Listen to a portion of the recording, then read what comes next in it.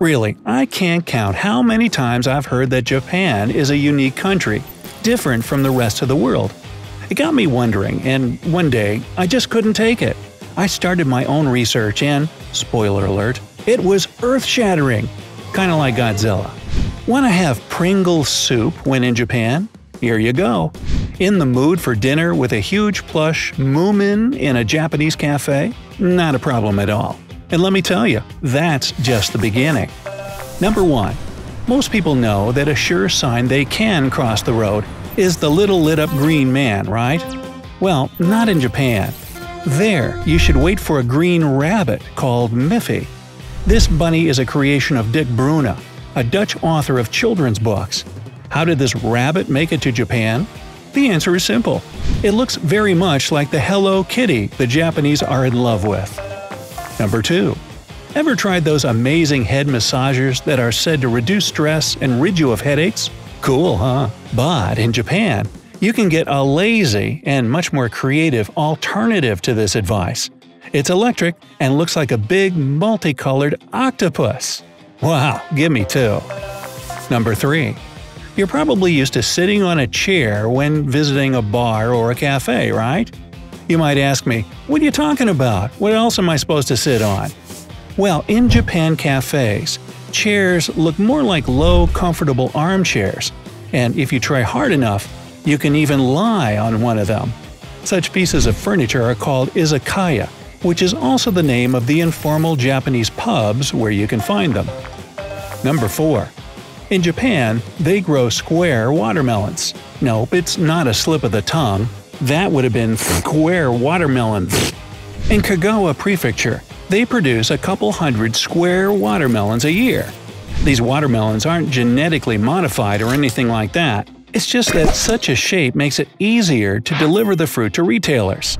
Unfortunately, most square watermelons get harvested before they're ripe, and therefore, they're not meant for eating right away.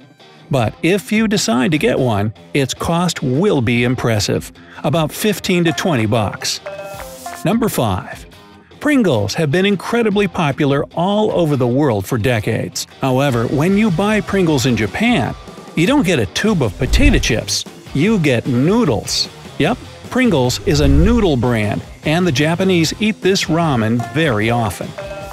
Number 6. Usually, a coffee machine is a simple thing. Several buttons for choosing a drink to your liking and standard paper cups. In Japan, however, a coffee machine is so much more. First, there's a service that lets you order your coffee in a special app and pick it up in the most conveniently located store at a particular time.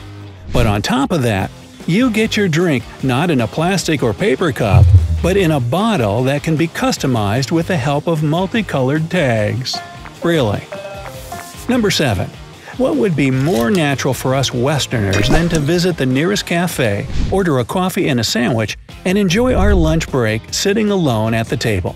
But in Japan, if you come to a cafe alone, you get a massive Plush Moomin as your lunch companion, so that you don't feel sad. I'm not sad really, I just want to be left alone. Number 8. Animal-shaped cookies are always fun to eat, aren't they? Oh, that feeling of anticipation when you put your hand in the bag and try to guess which critter you're going to eat next, you carnivore. In Japan, you can play the same guessing game, but there, your catch will be Pokemon-shaped cookies. Number 9. Every single time I eat sushi, rice falls off the pieces of fish as soon as I pick them up with my chopsticks. Now in Japan, though, people don't have this problem. They mix the rice with a special sauce that consists of salt, sugar, and rice vinegar. This sauce keeps the rice together and allows you to bring sushi up to your mouth in one piece. Sign me up. Number 10. A holiday meal means tons of tasty food and, of course, a big roast turkey. But if you ever celebrate the holidays while in Japan, don't be surprised to be treated with KFC instead of more traditional food. The thing is that in this country, eating food from KFC for the holidays is a widely practiced tradition. 11. In the Ginza district of Tokyo, there's an unusual stationery store which rises 12 floors.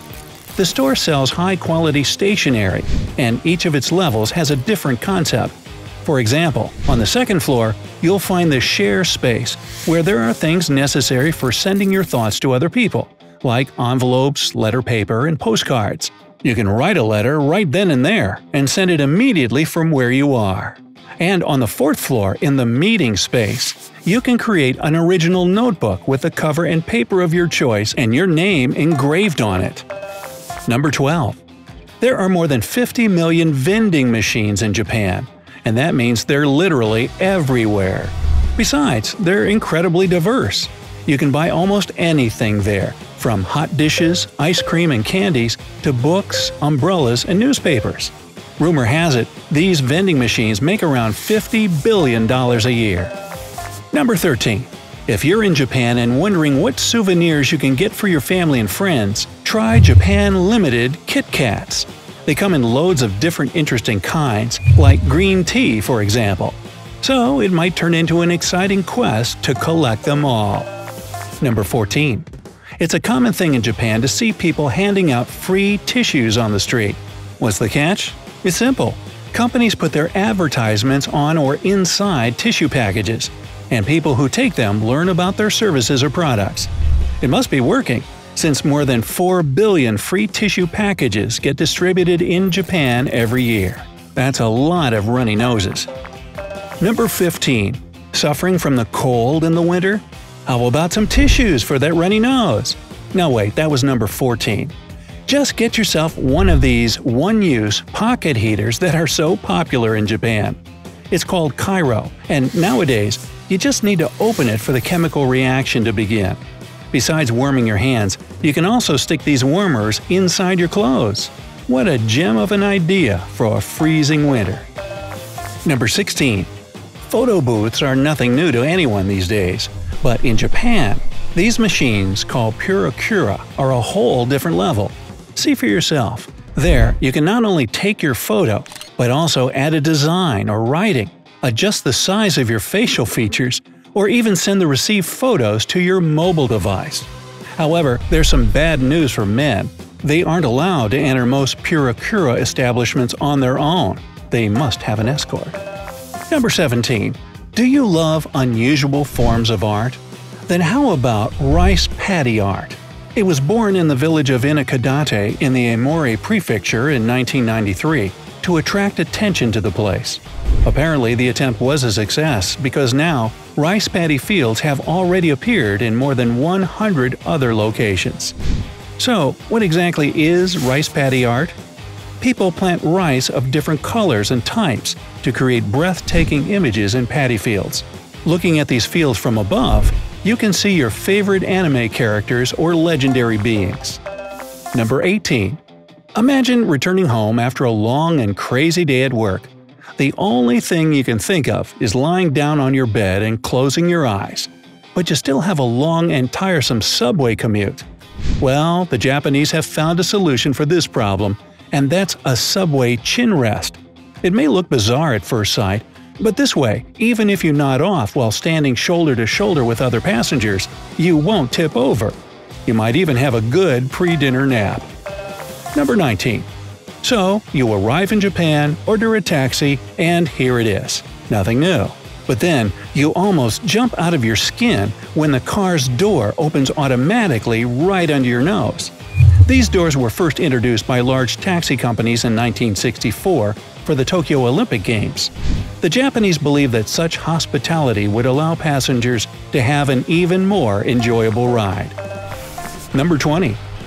Unlike other Japanese railway lines, the Yamagata Shinkansen, which is the name of a high-speed train in Japan, is a mini Shinkansen route. That means that the train's speed on this route doesn't reach more than 80 miles per hour. But that's not the most curious thing about this line. Connecting Fukushima and Shinjo, trains on this route have sightseeing cars with foot baths. They're positioned in such a way that you can watch breathtaking views pass by while soaking your feet. On top of that, some cars are furnished with tatami flooring for tourists to enjoy every single minute of their ride. Oh yeah! What about you? Do you know any other unusual and exciting things about Japan? Let me know down in the comments. If you learned something new today, then give this video a like and share it with a friend. But hey, don't go all Sushi Sally on me just yet. Hey, even I don't know what that means. But I'm here to tell you that we do have over 2,000 cool videos for you to check out. All you have to do is pick the left or right video, click on it, and enjoy. Simple, huh? Hey, stay on the bright side of life.